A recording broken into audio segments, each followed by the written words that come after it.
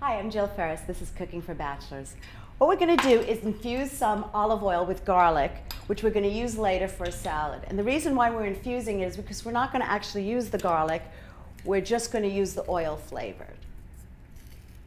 Okay, now that's all it is to it. Just put your garlic into the olive oil, and we're going to let that sit. Now what we're going to do is we're going to take some garlic and we're going to roast it. So you take a little aluminum foil, zip.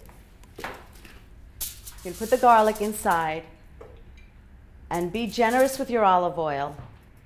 Pour it all over. Now we're going to make a little pocket.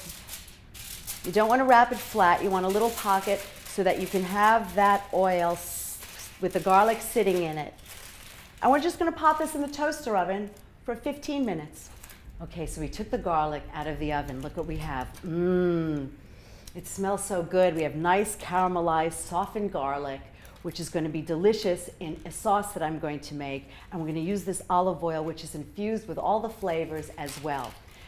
Now I'm just going to show you how to take the smell of garlic off of your fingers, which is just to use a spoon with a little soap when you're washing your hands. And just rub your fingers on it and rinse it off, and it will magically take the smell away. Isn't that interesting?